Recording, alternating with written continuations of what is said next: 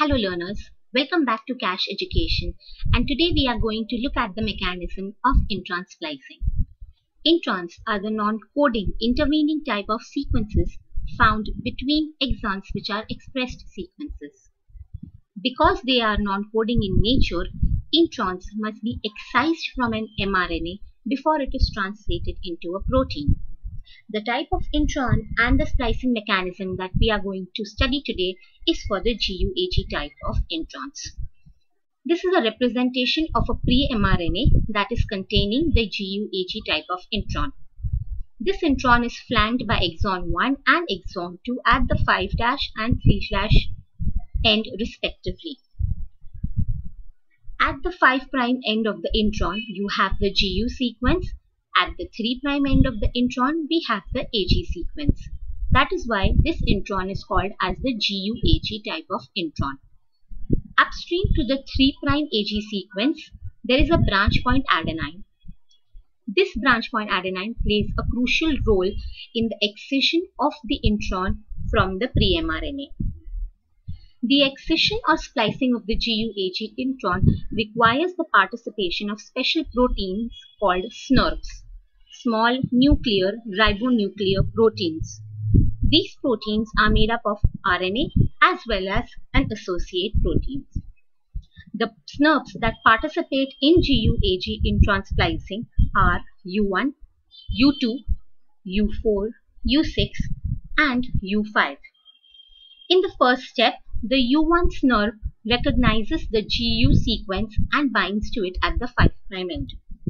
This is followed by the binding of U2 snRNP at the branch point adenine, which is upstream of the AG sequence. This is followed by the complexing of U4 and U6, and then the two of them together complex with U5. This complex must then attach to the U2 snRNP and bring together U1 to bind to it. For this to happen, the U1 snRNP at the GU sequence along with the exon is looped back to form a loop structure. After this, U4 is released from this spliceosome complex, leaving now an active spliceosome assembly. This active spliceosome assembly comprises of U1, U2, U6 and U5. The active spliceosome complex now nicks the bond between the guanine residue of the 5' GU slice and exon 1. Exon 1 is then released and the guanine residue of the 5' GU splice site now bonds with the branch point adenine. After the branch point adenine is bonded with the 5' GU sequence, exon 2 is cleaved after the 3' AG splice site and is then ligated to exon 1. This process is governed and regulated by the active spliceosome complex.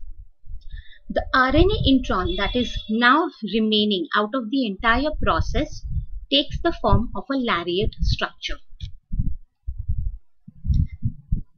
The exons are now ligated together and can be sent for translation into a protein. The RNA intron, which is now in the lariat structure, is released for degradation and the snRNPs dissociate.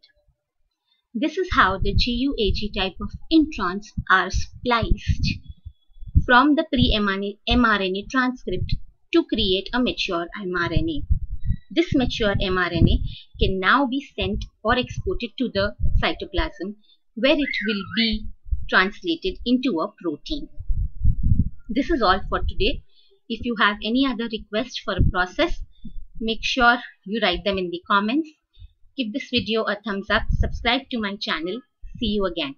Thank you.